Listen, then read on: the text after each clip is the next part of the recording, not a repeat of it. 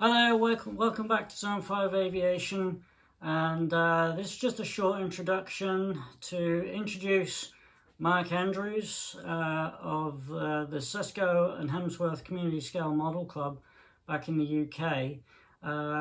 Myself and Mark have been communicating over the last few months following his efforts to raise 5,000 UK pounds to purchase 500 scale model kits for disadvantaged and sick kids for Christmas 2023.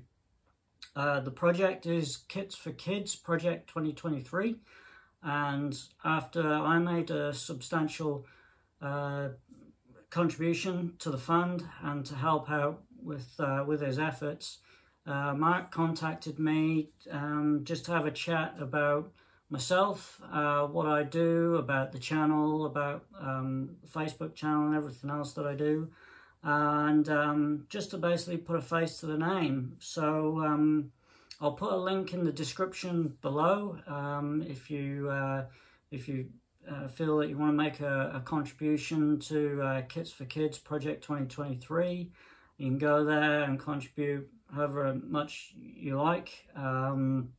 Currently their sum is just over £3,000. The initial page for the fund was taken down, hence the new page is funding for the remaining £2,000.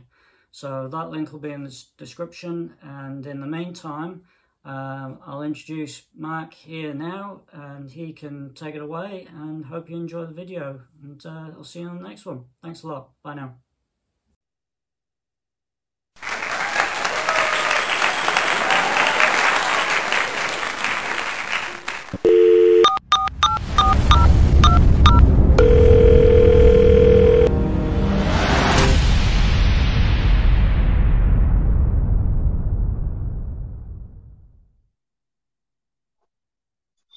And good evening, everybody. I'm saying evening because in the UK today it is the 8th of September 2023, and we're getting really close to Christmas. And although that means, you know, certain things to certain people, for me this year it means something totally different.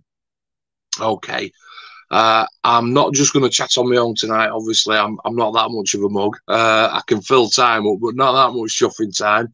I am going to speak to a very special guest that I've asked to come on this evening. I'm saying this evening again because this guy, Andy, he is all the way down there in New Zealand. And obviously I've been on Google and I've sort of like said, hey, up Google, what time is it in New Zealand? And she always tells me it's 11 hours in front. So I've had to schedule this broadcast, this recording, for sort of 10:40 p.m. on my Friday night, so that it's 9:40 a.m. on Saturday morning in New Zealand, because obviously, you know, I can't do it first thing on the morning because it'd still be like next morning for Andy, and it all sort of gets a little bit mixed up, if you will. So pinged Andy the other day and said, Andy, I need to talk to you, mate, because Kits for Kids Project 2023, we're getting to the back end of it now, and we've got some great news coming up with Luke and the guys at Black Rifle Model Works, and we want to have a chat and a catch up. Really, we've never chatted like this. You know, we've pinged each other on Messenger like you do, which is fantastic. It's like type a message, ping, you know how it works. And before you know it, it's over there. But again, because of the time differences, it's like I will say to Andy, da-da-da, and there's no answer, and I'll be thinking, oh, shit in hell, and then he'll go 4 hours later, so oh, I'm sorry, Mark, it's, you know, it was 2:30 in the morning, mate, I was still in bed. And I get that. Fair play, fair play. So, Andy from New Zealand, I am going to give him a couple of minutes of his own time as well. I'm just going to introduce him now onto the I'm going to call it the stream, even though it's not a live stream, it is a stream. The reason again that we're doing a pre-record is very simple. 11:15 at night in the UK, we've just had a chat about it now, and I said, Andy, do you fancy going live, or do you want to do a pre-record? I'm not fussed, Matt, whatever you want. The benefits of us doing a live stream, obviously, is that people can ask questions.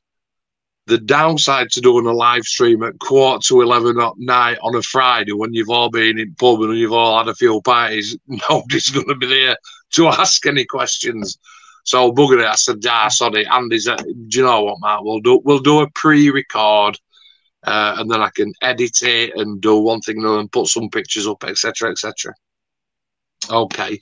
So without further ado, because I've taken up 3.5 minutes of your time already, Jesus Christ. Andy Taylor, good morning, evening, whatever time it is, from New Zealand. Hope you're well. How are you, sir? I'm very good, Mark. Thank you very much for inviting me to do this. And good evening to everyone in the UK, and good morning to everyone else in the lower hemisphere where we are. And I'll start off by saying sorry to the All Blacks. We just lost. First stage, it's the first round of the World Cup. So it was a bad start to the morning, I'll say that. That's about all. Oh, dear, mate. Unbelievable. Absolutely. Personally, not a rugby fan. I never got into it when I was a lad. Obviously, I know that it's massive in New Zealand. I have got a mate in New Zealand, actually.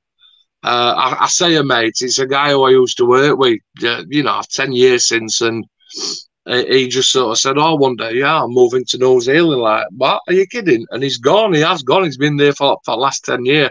I'm not going to say who it is, because it's same as what there's an old joke, Andy, but in this country, mate, it's like from World War II as well, when the GIs were over here. And where were you stationed? Oh, I was stationed in Leicester. Jim that lived in Leicester, and it's like, yeah, no, mate, I haven't got a clue. So there's no point me talking about me, mate. Yeah. What time is it over there? Now it's 10 to 11 at night on a Friday night. What time have you got, mate? It's just a smidge on 10 to 10 in the morning on Saturday morning here, and it's a beautiful. So you don't even. So you've already been and done your sleep time, and I'm going to go and do my sleep time. Yeah. So much for the flat earthers. Let's start with Andy. You've got the floor for a couple of minutes, right? Tell me what you do, because I know that you run a YouTube channel, and this is for the viewers as well. And you run a Facebook. So tell me about them two. What you got? Okay, so I started the YouTube channel under my current display name of Tomcatter11 many years ago.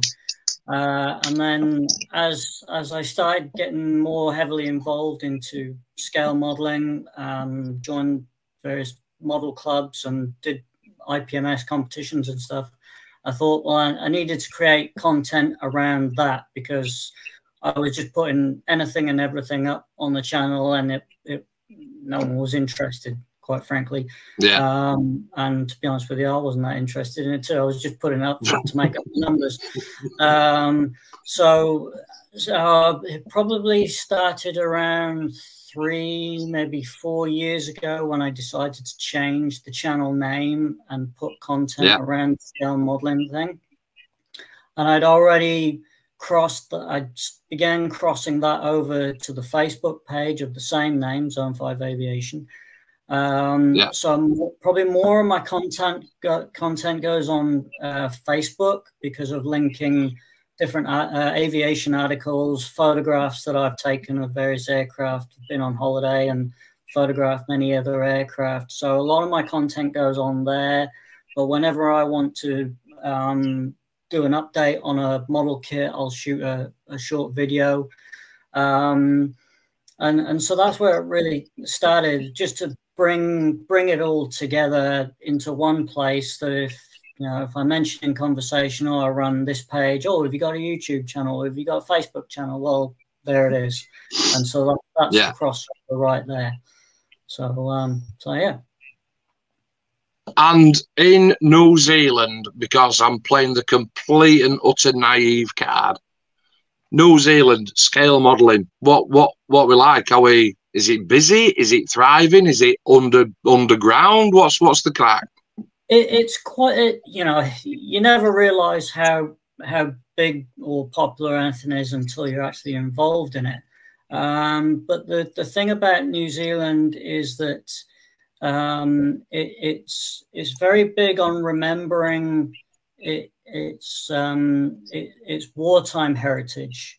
So the old wartime aircraft, likes of your Spitfires, and you know we've got Harvards, Texans, we've got F4U Corsairs over here. So they're very good at remembering that and the efforts that New Zealand's made their contribution to the war effort. And so a lot of the scale modeling relates around that. So predominantly the stereotypical modeler in New Zealand will predominantly only build wartime aircraft. Yeah. Yeah. And then there's the few of us that's more specialized in modern era stuff. And, you know, particularly as you know, my interest is in United States Navy. And so that's where the rest of us fit in. That doesn't mean to say that I won't build wartime aircraft. I do, and I enjoy it, you know, and with my my volunteering with the New Zealand Warbirds Association, working around those types of aircraft, it's only natural that is going to rub off. And so, you know, yeah, mate, my fair share of P-40 Warhawks and Spitfires and all that kind of thing. I'm no stranger to it. But that's the kind of environment that the scale modeling in New Zealand is. And you know, with my involvement with the Scale Model Club, you know, contributed to various competitions and shows around the country. And it is popular. You know, once upon a time, there was the notion of, well, scale modeling was a dying hobby. It was once upon a time before, but you know, it's in the last sort of 20 years with you know, CAD design and that kind of thing, the thing has blown up again. You know, gone are the days when you go down your local newsagent and buy a model kit for £10 or $10. It just doesn't happen now because the design costs more, materials cost more, so it's only natural that cost goes up. But the popularity of the hobby generally is quite good. We have still quite a number of brick and mortar scale model hobby shops on the high street. I was going to ask you that. Yeah, so it's still a popular. The only thing I will say is that the majority of kits that high street stores stock are your sort of lower end type kits that are more affordable to the lower income, right? You know, it's not every day that I can be able to afford $150, say a 70 or 80 pound model kit, but I can. But majority, I'll say, no, I'm not paying that, you know. But my thinking is that while we've got these high street model shops that we can just walk in and browse hours on end, keep them going. Support your local. Support those very much so. Willing to go that extra mile to say, come and have a look. Come and buy.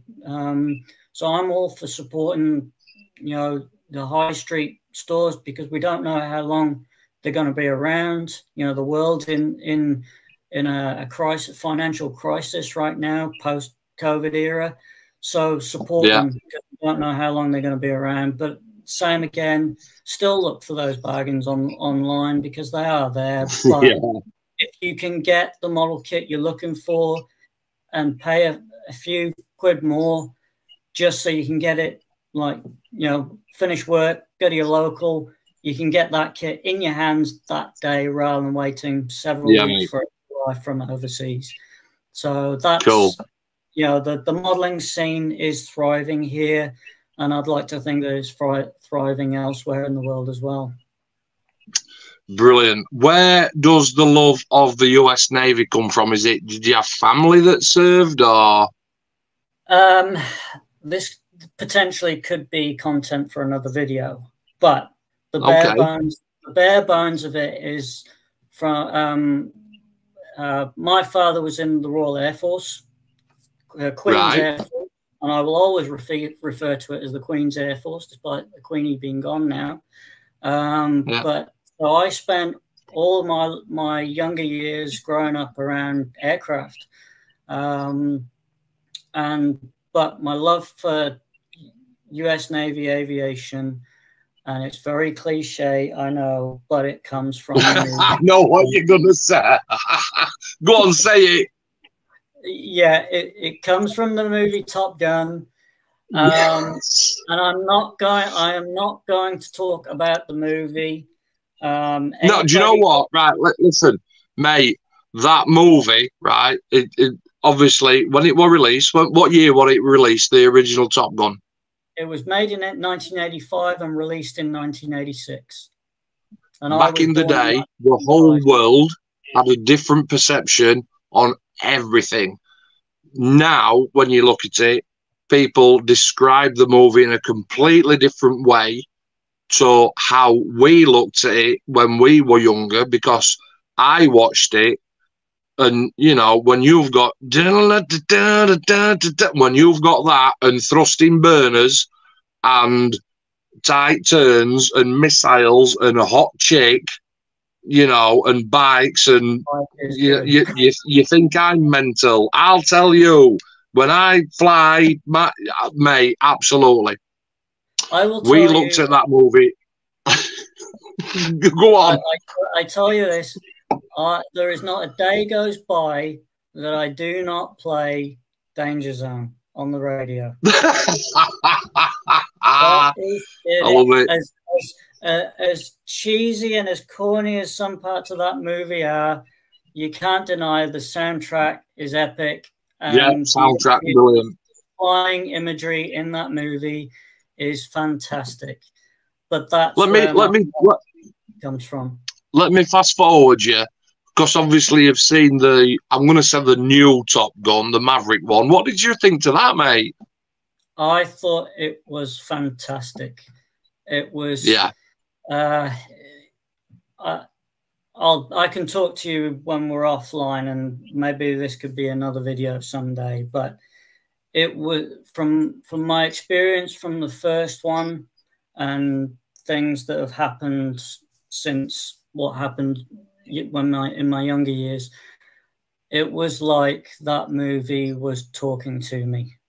It was. Yeah, I get you. It was talking right here. It had, and I will say this, that comparing the F-14 Tomcat to the F-18 Super Hornet, the Super Hornet does not have screen presence. It just doesn't. No, it doesn't. Screen presence as the F-14 Tomcat. The Tomcat was such a big airplane that it just filled the screen. No matter what angle you photograph it or film it from, it just fills any lens camera possible. The Hornet, it's been put on an Atkins diet. You know, it just doesn't have the same presence. However, the movie people did the best they could with it, and they did a fine job of it. I love Top Gun, mate. The original one, I absolutely love it. And when I know we're going off the beaten track here, mate, but when the rumours started coming out, maybe 2 or 3 years since that they're going to do a Top Gun 2, I sort of got that little bit of excitement, and I thought, I hope this is good, because there's nothing worse than when they do a number 2 and it's shit. And I went to watch it at a friend's house because he's got the big screen TV, and I absolutely loved it. And not only did I love it, but I brought it home on a memory stick and stuck it in my telly for my missus to watch. And again, let's be honest, it's masculine, it's aviation, jet fuel, tight turns, pulling G's and all that stuff. And even my missus loved it. We love it. We think it's brilliant, mate. I think it's one of those movies that even if you're not into aviation, if you just like a good movie that's got pace, it's got action, it's got a bit of a love scene, you know, and all that sort of thing, it's a great movie on all levels. You know, anybody can watch that and think that was a good movie. You know, I must admit there were a couple of cheesy lines in it, but I'm 30 years older now than I was when I watched the original one. And you can see, you know, you can hear the dialogue and you can see what the people who are writing this script in this movie are trying to do. A couple of cheesy lines when he's sat in the cockpit and he says, you know, talk to me, Dad. I get it. It's because it has to reminisce back 30 years. But I just thought, oh, that were a little bit cheesy, but it did sort of fall in with the story of the film. Yeah. It absolutely did, and there was enough memories and little elements in the new movie that connected it all together. If you hadn't, you could still watch the new movie on its own, but it helps if you've seen the first movie because it links it so much together. But it's got all the new stuff in it, you know, for the new generation. Yes.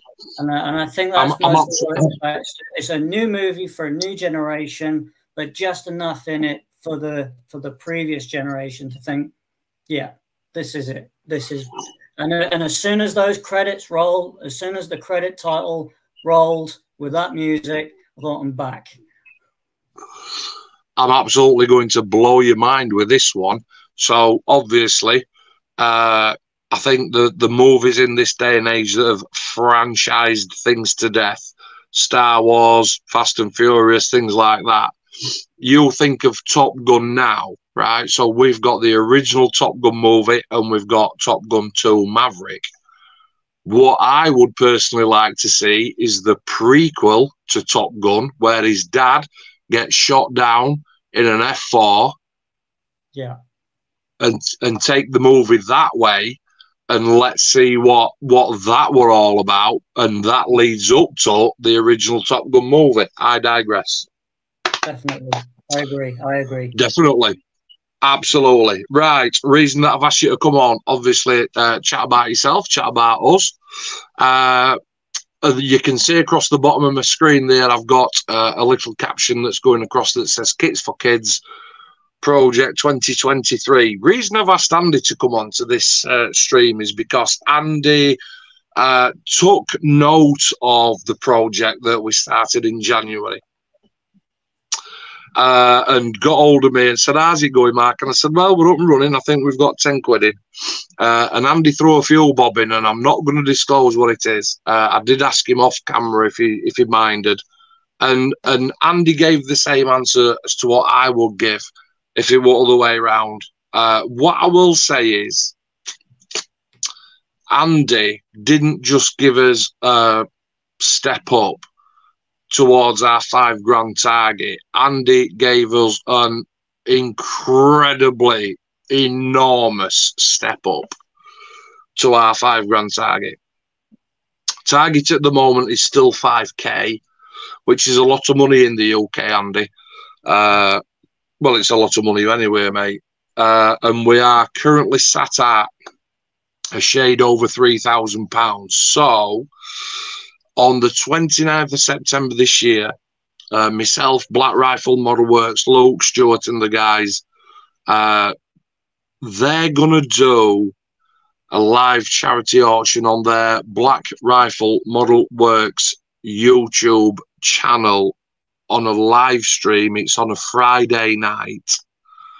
And what we're going to try and do, mate, is raise the last £2,000 to meet this target. Question is for you. You are how far? How many miles is New Zealand to the UK? How many miles do we know? It's somewhere around. Actually, I have no idea. It's several 100,000 miles. It's a long way. It's a long way. Question is, how does a guy in New Zealand who's watched one or two of my videos, made a video on me about tornadoes, and I actually had a friend of mine say, Mark, you'll never guess what, you need to watch this channel. How does a guy all that way away that barely knows me, watched a few of my videos, chip in to a project that I've set up with Luke and the guys at Black Rifle, so many thousands of miles away? Why does a bloke do that? I am completely intrigued. For the simple reason that I believe in a project like this because obviously the beneficiaries that are going to be of this fundraiser are kids that probably feel like they're on the knees. Yeah, I've been there, and whenever I was very young, I was in hospital. I was in those kids' situation, and I know what it's like whenever you feel like perhaps you're the only one in the world, and you're stuck in a situation that you can't do anything about, but others are trying to help you out, but you still need that spark or just something to lift you up. And I'll start from the beginning. The only reason I came across yourself was because I like tornadoes. I grew up around tornadoes, and I was searching for a particular video about building a reverse tornado, which I know you've built many, and that was how I came across your channel. And then the more I was watching, I thought, I like this guy. This guy's onto something, and the work that you do with your club, I think is amazing, and I wish more clubs would do the same with what you guys do. You're very active in supporting your local charities, keeping your members active in doing different activities, which I just think that you and your club should be the role model for every other club, no matter how many members it has, no matter what they do. Your club should be the role model because you're always doing something. You're always looking after those who are in need. Now, I would say that not very often that I'm very charitable, but when it's something that I truly believe in, either through personal experience or someone I connect with, in whatever it is, that's when I think this needs help. This needs recognition. And so relating to the whole Kits for Kids project, we discussed it before we recorded this, that my very first exposure to a model kit was when I was in hospital. And the guy in the next bed bay from me, he pulls out an Airfix 1/72nd scale Avro Vulcan, and I'm like, that's epic. That's brilliant. I don't ever think I actually saw the guy build it. He may have, I may have seen it through the window at some point, but I just thought that's cool. That's cool. That is very cool. And, obviously that led to me getting involved in it later on. But being in that situation of feeling helpless, and that kid having that model kit in his hand must have been like he'd won the lottery. Who gave it to him? Absolutely.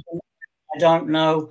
But just something as small as that, which I think is the basis of this project. Yeah. I think that can help many more kids put a smile on the face, even just for 5 or 10 minutes. If that's what it does, if Yeah. that's what it takes, then that's why I contributed what I did, because this needs to happen.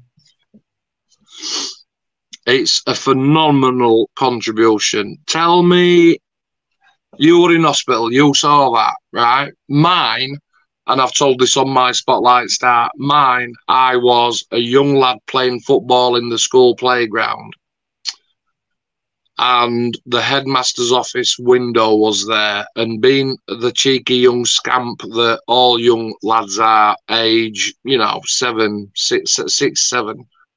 And we always used to give each other a little coggy up to have a look through headmaster's window.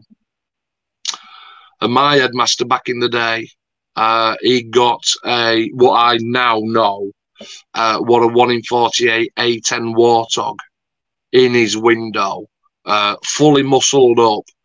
And, you can look back, and it's a question I'll say to you, and it's a question that I do ask on Spotlight Star. What was the pinnacle moment that you thought, holy shit, look at that? And you know what, Andy, you might not be able to answer. There's just something inside a young boy, a young girl, whatever, and it just absolutely instantly connects that person to what they are seeing. Yeah. And you're drawn in.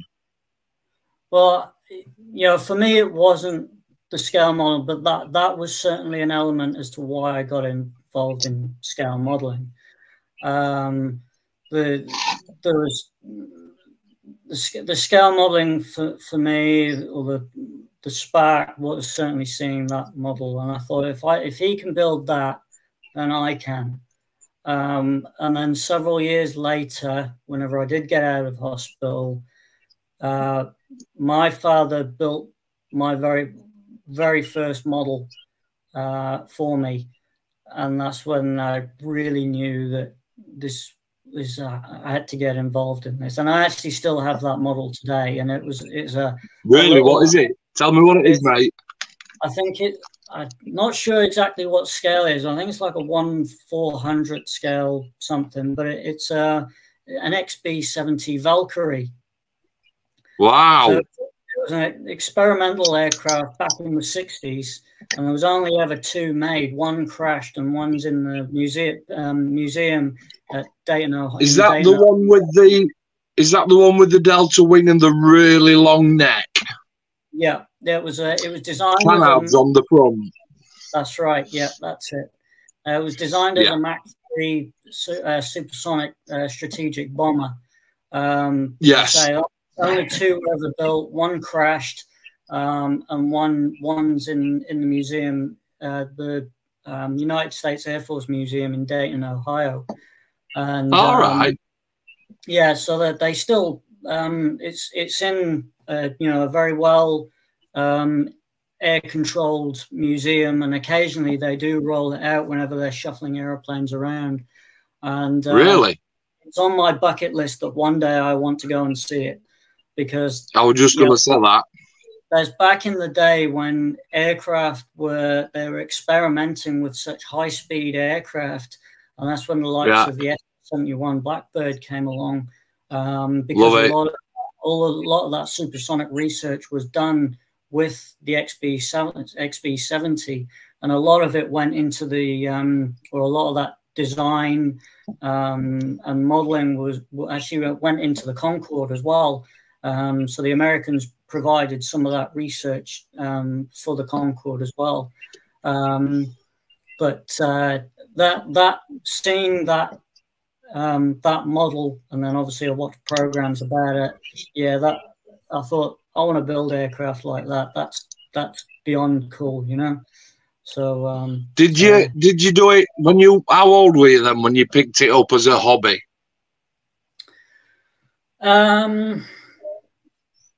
It was probably whenever I was around probably 7, 8 or 9. So I was in junior school. And the very first model that I built, that I can remember, that I built myself, and it is very stereotypical of me, and it was an F-14 Tomcat.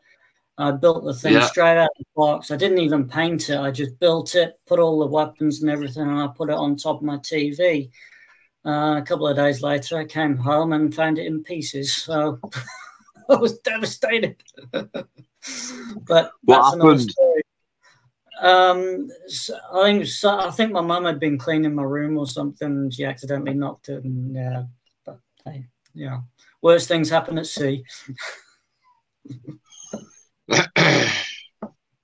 But on my spotlight star, I get asked the same question, and one of the first models that I got was a 1 in 32 Tomcat, and I did exactly the same. Airbrush, what's that? Painting, what's that? I think I painted it with literally emulsion, Andy, and did try and put the decals on as far as I can remember. Took it to school for a show and tell. And the school bully took it off me and went, "Let's see if it flies." Oh, yeah.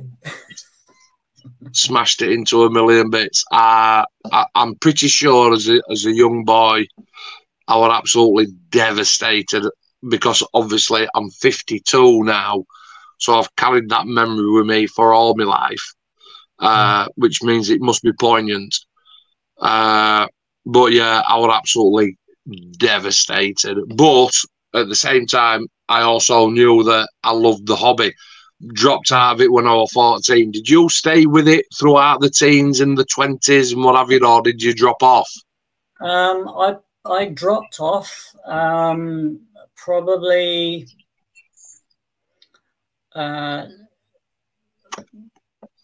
probably in my mid high school years. As study gets more comprehensive, and then rolled into college and my apprenticeship and my early career days.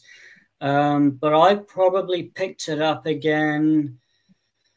I think I was about halfway through my apprenticeship in around 2007 or 8, thereabouts. So it's quite a long gap, Probably the last models that I built before leaving high school, I built a couple of 1/72nd scale Sea Kings, the Airfix and Revell Sea Kings. And those were probably the last models that I built before, leaving the roost and, going off on my own, And then, yes, I picked it up again about 07, 08. Built a couple of things. And then it wasn't until I moved over to New Zealand in 09 when I thought I need to pick this up again. And, I bought a Revell 48 scale F-15E with the tiger markings on it. I built that up. Built an Airfix 148 scale. That's when I started getting into 48 scale. So I'm going big here, I'm going from 72nd to 48. Built an Airfix 48 scale Buccaneer. And then that's when it was around about that time when I thought, I want to get into a club environment. I want to be around more like-minded people with this, and improve the craft of, because I thought, well, if I get into a club environment, there's going to be people there that are more experienced, and I can start really developing my skill, rather than just slapping paint on it. The image I had was the typical IPMS image. I just wanted to get to that point of being able to build just a perfect model. And obviously into the airbrush thing as well. So I did that, got in touch with my local hobby club. By that time, it was around, I think, about 2011. So I'd been here about 18 months, got settled, work, that sort of thing. tell you what, moving to another country is a is a big effort. Yeah. So it takes a while to find your bearings, get to know people, you know, house and work and that sort of thing. So once that was established, then that's when I got in touch with the model club, and then started developing techniques. Bought my first airbrush through, you know, with the knowledge that those guys were passing on, you know, and it's surprising how quickly, you know, if you're really in tune with it, and you want to absorb all this knowledge, it's very difficult. It was very easy and quickly you can go from, say, this level to this level, and then and beyond. You know, you can go up levels very, very quickly just by listening to people, going to the model shows that we used to partake in, and it was surprising how quick that developed. And you know, you never stop. As with anything, you should never stop learning. There should always, you know, no matter, with every model that I build, and I'm sure you're the same, you should always try and learn something new or try something new. And if it doesn't work out, you try something else. And it's an ever-evolving process. And that's kind of where it started. And so very, very quickly I established myself with the model club as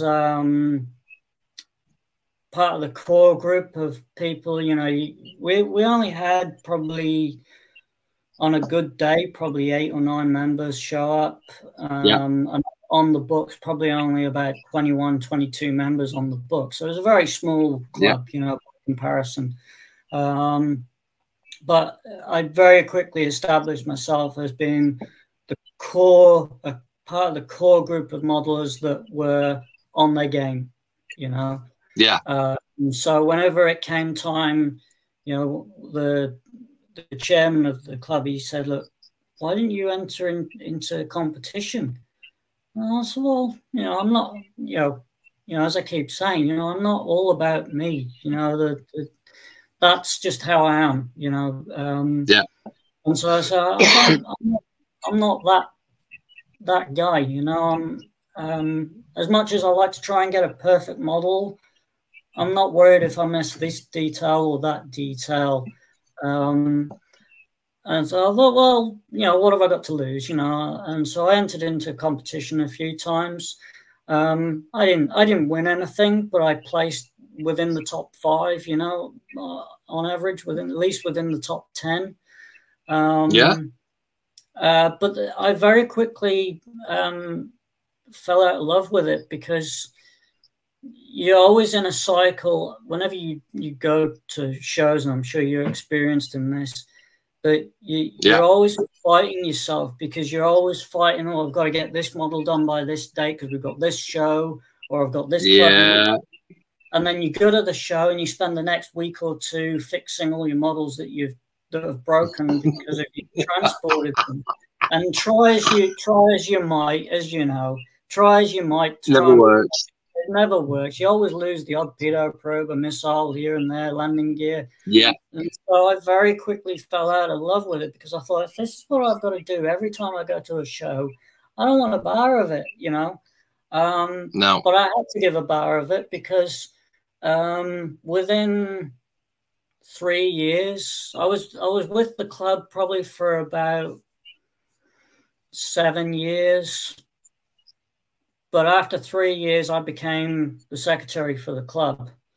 And so I was put in a position of organizing all the shows that we went to, liaising with the show organizers, setting up this, that, and other, you know, paperwork and all that kind of thing, you know. So I was put in this position, so I did have to give her stuff, you know. So I was kind of stuck with it for a while. But I thoroughly enjoyed my time doing that. But now, you know, I don't have much to do with the club anymore, because you know, whenever I whenever I left my previous job, the job that I currently do now got more intense, and so I didn't have the time anymore, particularly to do the secretary stuff. I handed over the secretary role, and then stayed with the club off and on for a while, and then I just didn't have the time for it anymore, and I just moved, just moved on. That was simple. Yeah. It was, and concentrating on my career a bit more, trying to grow up a bit, and so now I just kind of model for myself. But I have a core group of friends that and yourself, and the YouTube and Facebook page. Just that's where I focus my energy now. Just model as and when I want, Just moving back then, so seeing that in hospital, that's ignited a fire in your belly to say, I definitely want to support my Kits for Kids project 2023. One of the aims that we've got from this, it's almost like a double-edged thing, Andy. So on the one hand, yeah, we want to give 500 kits to kids this Christmas who are going to get bugger all or next to nothing. We are donating to hospitals and centres for underprivileged kids. The hospitals, we can't decide on whether the child that receives a gift is underprivileged. There might not be, but we're not going to discriminate because the parents are poor or wealthy or well-to-do, whatever. We're not fussed about that. This is where the other side comes in. The other side is from, and you've told that poignant story there, in that we are hoping that out of 500 kits that we are, fingers crossed, going to be able to get this year, as a percentage, you'll say out of 500 kits, how many of those kids do you think are going to look at it and go, yeah, next, not for me? We want 1%, 5%. I know 10% is a big number, but 10% of those kids to feel exactly like how you felt and exactly how I felt when I saw that A10, when you saw what you saw and you go, I need to do that. And that's where we're hoping that next generation of builders comes from. Do you know what I mean? For sure. And it's things like this that need to keep the hobby going. And you can't force things on people, but you just hope that there is a small percentage that will say, well, I quite enjoy doing this. Yes, there'll be the kids that might build it and not give a thought about it afterwards, and that's fine. Yeah, absolutely fine. But yeah, it'd be nice to think that the next generation will carry the hobby on, because it is a great hobby. It takes you into a different place from the rest of the busyness of life. But it's going to do some good. There's I can't put a number on it, but there will be someone out there that will pick that. The day that they get given one of those kits, no matter what it is, they'll run with it. I'm sure they will. There has to be. Absolutely. We are aiming to do 500 Airfix starter kits. We're coming up to the back end of the program, the project, very, very soon. I think the chat room that we've got, the Kits for Kids Project 23 chat room, there's me on it, Luke on it, and the other ambassadors, Clive, Fred, Luke, Stuart, Ange, who's looking after the number side.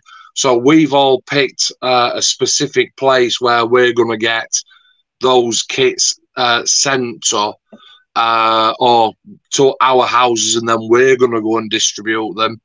But we're looking all good, and like I said, mate, it's just that final push. The charity auction Friday the 29th of September on Black Rifle Model Works YouTube channel starts at 8 p.m. There is a list up at the moment. They've got 69 kits that they've had donated. There's a list of all those 69, and we're just hoping. You think of this, you do the math, you say, right, well, you're £2,000 short, 60 quid, 69 kits. So if each kit sold for £10, we'd make 690. Double that for 20 quid, you'd make 1,300 quid. And then another 690, that'd make it £30 a kit. That's all we need. If all those bits and bats sell for an average of 30 quid, we will do the £2,000. As soon as we've done that £2,000, as soon as we hit that target, mate, we are back in touch with Airfix. We're saying, this is the money that we've got. How do you want me to send it to you? And when can I have my kids? Because I've got kids that I need to look after in one respect for Christmas.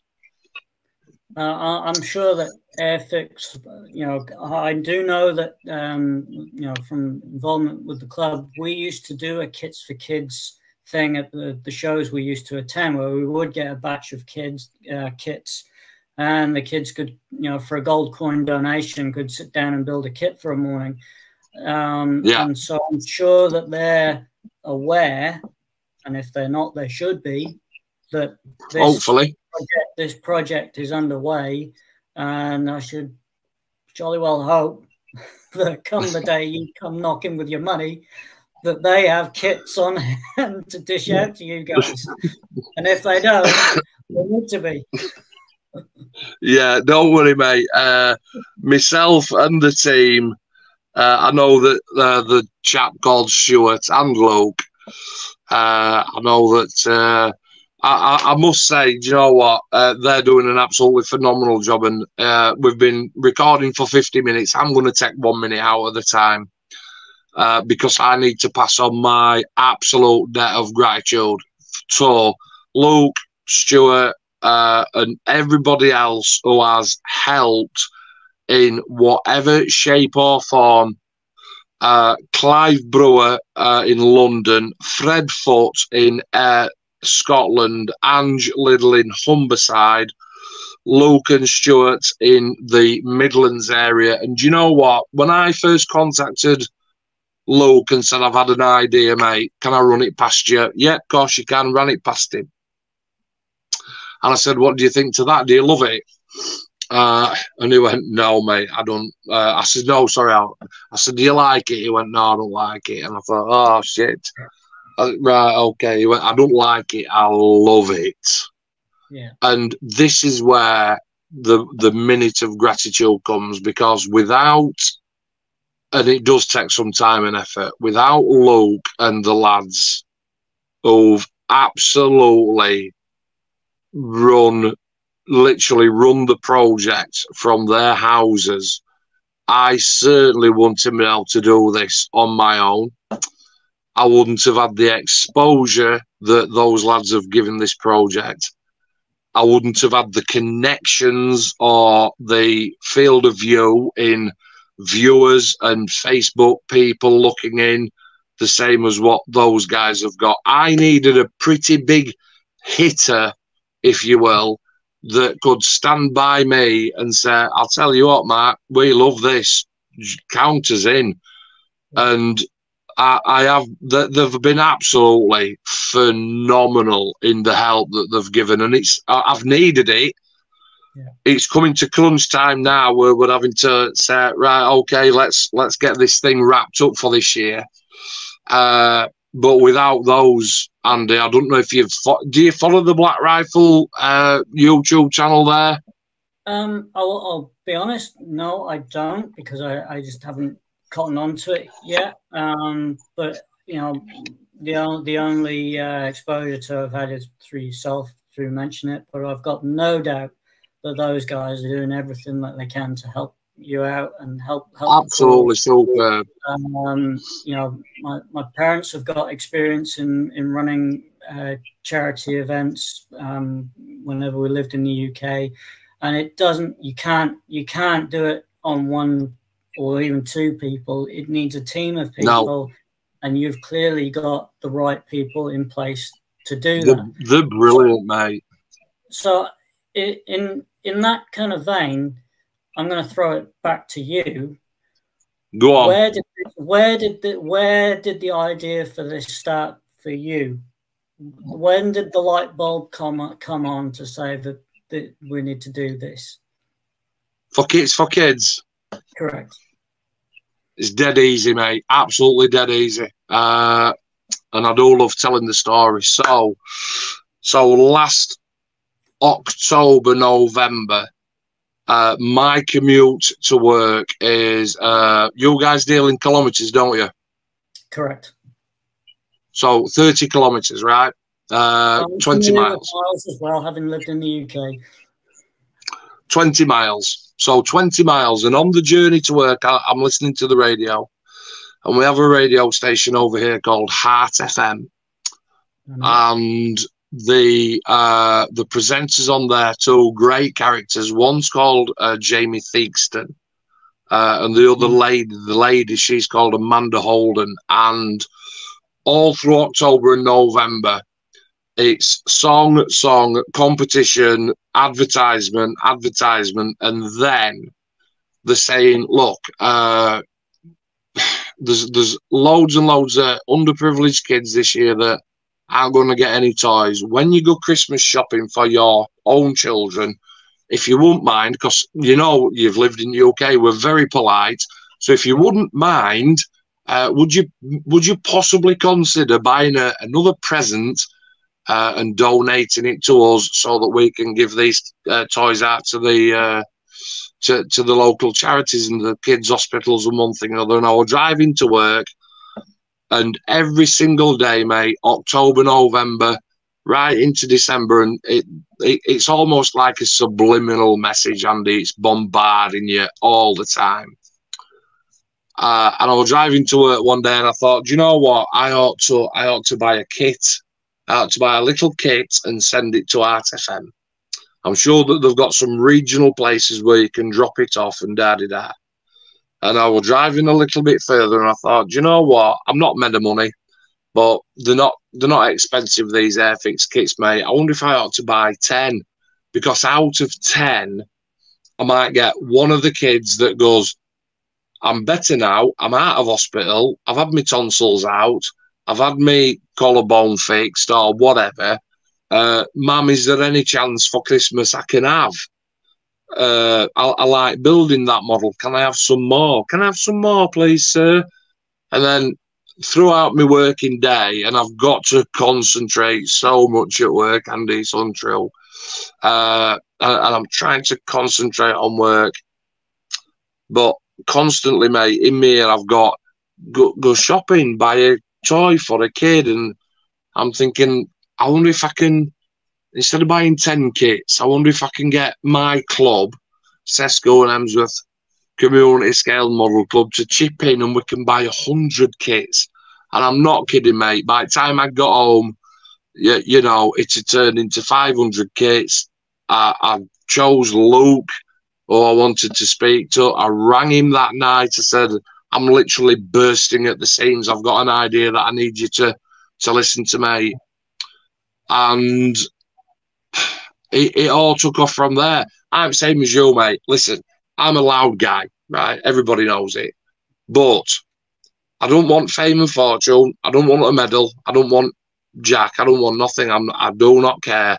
What I care about is that I was in hospital when I was 14.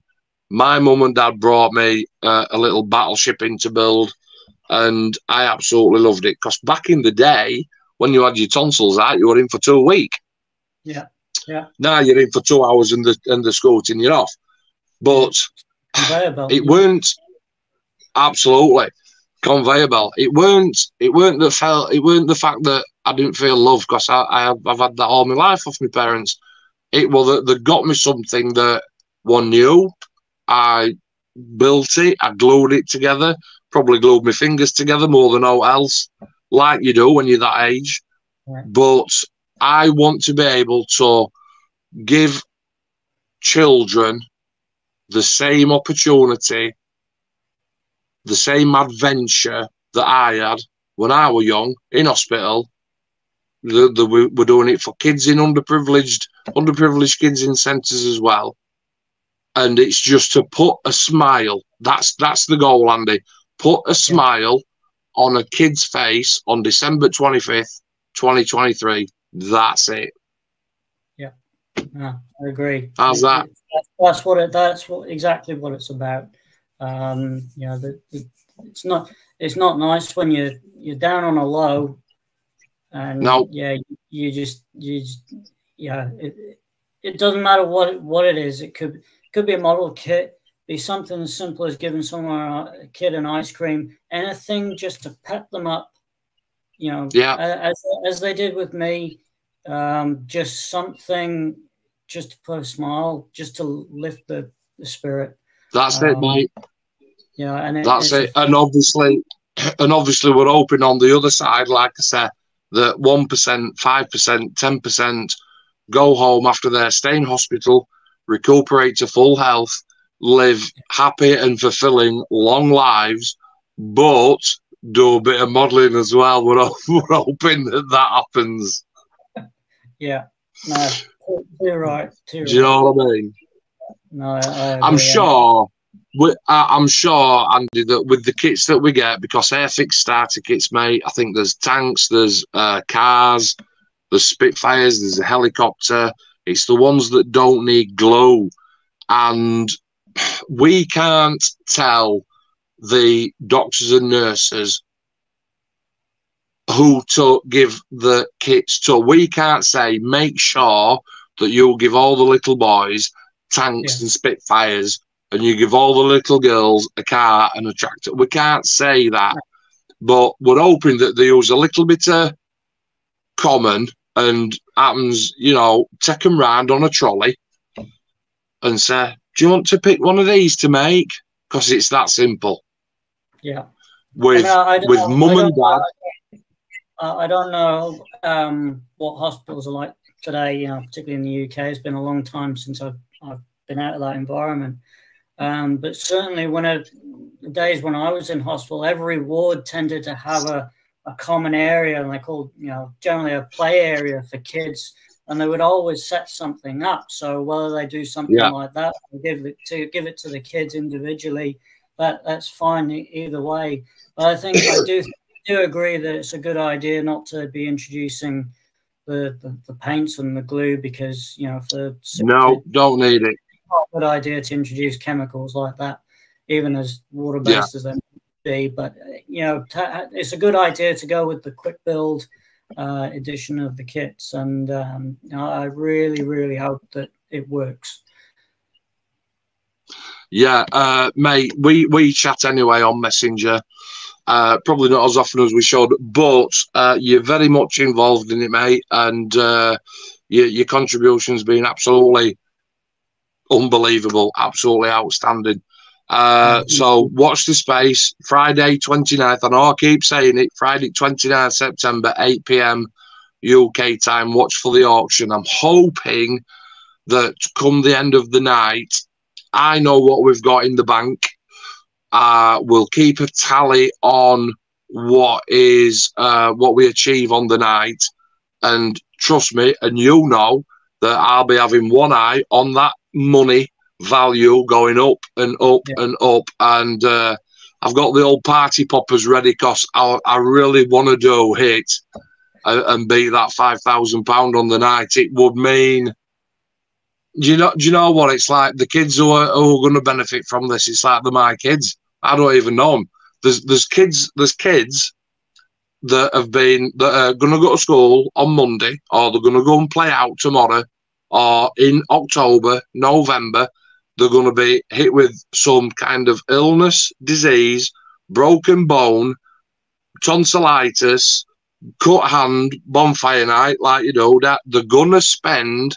Some kids out there are gonna spend some time in hospital this Christmas, and they don't even know it. Too many sweets on Halloween night. Yeah, mate. Yeah, and I just wanna with the team, the people all over the country who are helping us do this. I just want to be able to say, Merry Christmas. It's not end of world. You're going to get better. Build this. It'll make you feel like absolutely fantastic. That's right. It's like they're my own kids. Kids for Kids Project 2023. Parked. What are you building now? What are you doing? Tell me. At the moment, I've got a project going. I'm building two models actually for a project. 1/48 scale Tomcat, no surprise, and a 48 scale EA-18G Growler. The reason why I'm doing those because this year marks the 30th anniversary. I think it's either this year. I think maybe a year out, but it's either this year or next year. But we're close enough anyway. But this year marks the 30th anniversary since the disbandment of the very first Tomcat Squadron, which was activated in 1972, 73, which was VF1 Wolfpack. They were the first Tomcat Squadron. So this year marks 30 years since that squadron was disbanded. So I'm doing. Is that the one with the? Is that the one with the red tail, white stripe, white wolf face? Yes. Yep, that's the one. Yeah. So I'm doing the Tomcat in the original high vis, gloss VF1 red scheme, and I'm doing a sort of what if scheme because. As I say, VF1 didn't continue post 1992-93. VF1 was gone, and so my thinking around it is that VF1 Wolfpack, we've got the EA-18G Growler. I'm thinking Wolf Growl, so I'm doing an EA-18G in the original Tomcat scheme to sounds good to me, mate. Acknowledge the anniversary. So no wrong with that. Sounds good to me.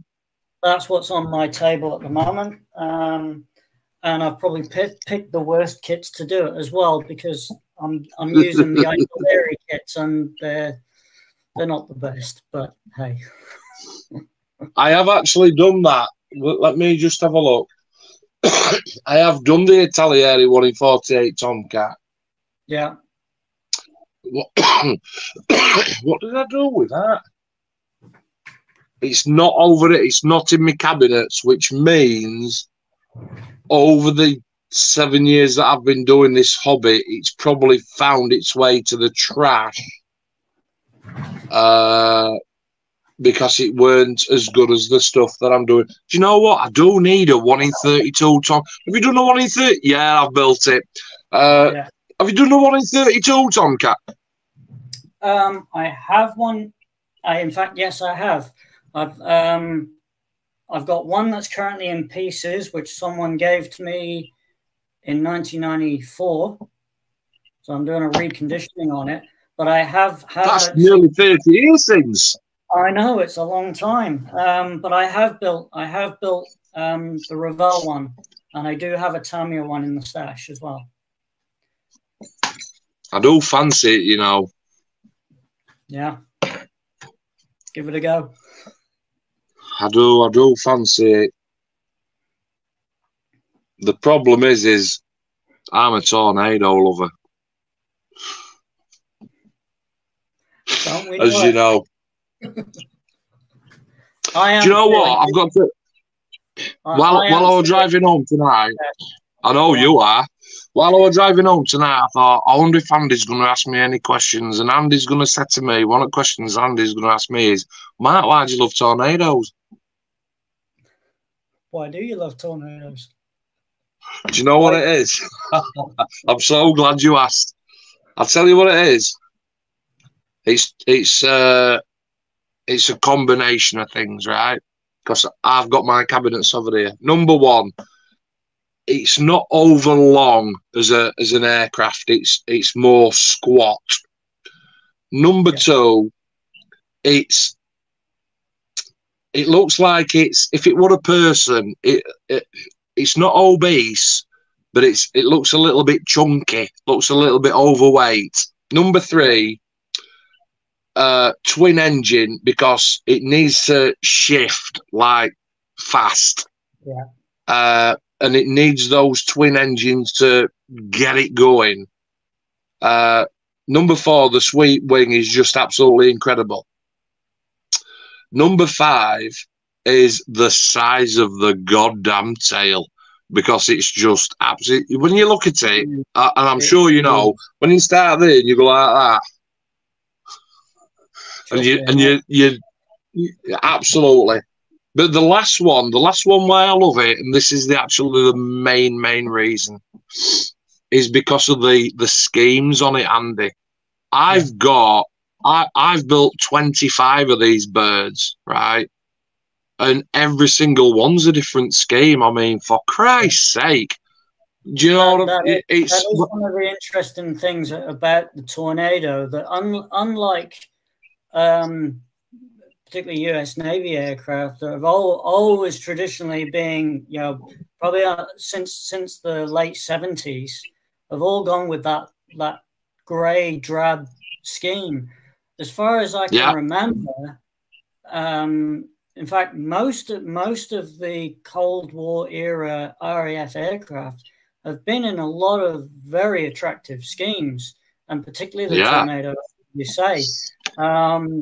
You know, I lived in Scotland at the time when Gulf War I started up, and I remember those Tornadoes coming back into Lossiemouth in the desert sand scheme, and then, you know, consequently in the grey and green camouflage, and then other schemes and that. But the one that sticks in my mind, I don't know if you've built it, is the winter camo. You have built it. I see. That is the one that sticks. That is the one that sticks in my mind the most. Yeah, he's off. I'm just off the other side of my shed. And I am going to get the bird out. I don't need, what do I need? Oh, here we go. Here we go. Let me just put these couple of bits to one side and pop her down there and take a seat. And then I will lift her up for you. And there you go. Oh, you beauty. And it's in the squadron that I was thinking of too. There's 2AC squadron. That's stunning. How's that? I am very jealous. Not. How's that? That's very cool. Buckets, I've got one closed, one open. Very nice. Which is something that you can do on this kit. It's extremely difficult to do. Unbelievably difficult, along with the drooped flaps as well. Extremely difficult to do. Yeah. But there she is. Yeah, that is exactly the scheme that sticks in my mind. Very cool. There you go. I've answered your question, mate. Good man. Good man. Yeah. Cool beans. Right.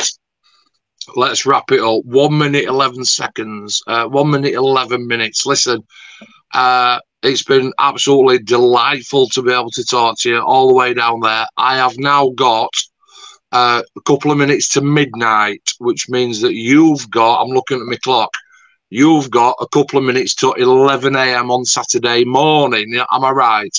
On the dot. On the dot. Andy, it's been an absolute pleasure, mate. A real blast listening to you and talking with you as well. And thank you for sharing all your little experiences. It won't be the last time that we chat. I'm absolutely sure. Once we get chatting, once I get this live stream thing really kicked off, mate, it'd be an honour to have you back on and chat with another four people that we've got on. That would be great. Absolutely, mate. I can't thank you enough for doing what you've done for Kids Project 2023. We will obviously stay in touch. I will follow this story through with you right to the very end, because I know that you've contributed massively, and I know that it's something that you believe in through us that we're going to deliver. So absolutely fantastic, mate. Has it been all right chatting with me tonight? It's been fantastic, and I'll just finish saying by I've said it before. It's a fantastic effort to go ahead with this, and to get everyone else on board with it. There's not enough that can be said to quantify this, but it's just fantastic what you're doing. Thank you. So everyone out there that sees this video, get out there, keep rolling the money in if you can contribute anything. But do remember, we have still got the Just Giving page going. Absolutely. If you search on Just Giving Kits for Kids Project 23, the page is there. Absolutely. So contribute if you can.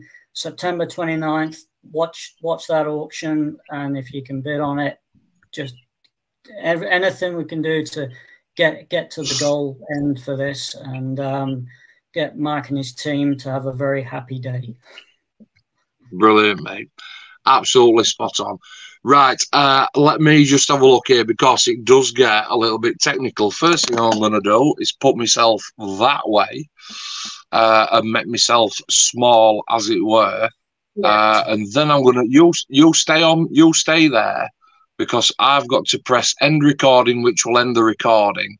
But me and you stay on. So listen, I'm going to say thanks for watching.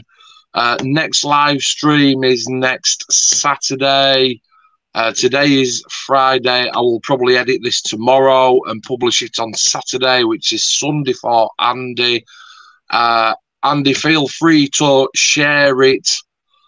In fact, I'll send the link to you, and then you can link that to your YouTube, I do believe, mate. Okay, yep, I'll put it up.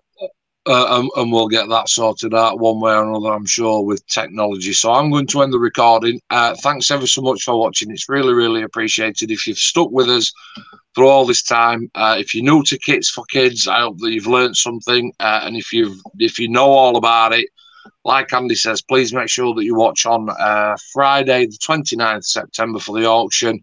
If there's something there that takes your fancy, dip in. All the money is going to help us buy kits for kids. That's the name of the bloody project.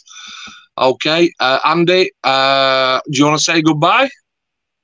Goodbye, and thanks very much for this opportunity, Mark. And let's get this on its way.